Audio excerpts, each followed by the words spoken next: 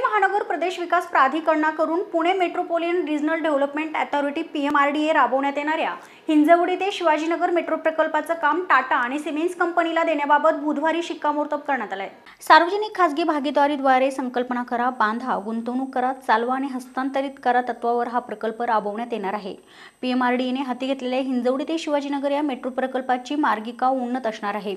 एकूण 23 किलोमीटर लांबी असलेल्या या प्रकल्पासाठी 8,313 कोटी रुपये खर्च अपेक्षित आहे। केंद्र शासनाच्या नवीन मेट्रो धोरणांतर्गताने खासगीकरणाच्या माध्यमातून या प्रकल्पाचे संकल्पन करण्यात आले आहे। केंद्र आणि राज्य शासनाच्या आर्थिक सहाय्याने आणि टाटा सिमेंस यांच्या खासगी गुंतवणुकीतून या प्रकल्पाची उभारणी करण्यात येणार आहे।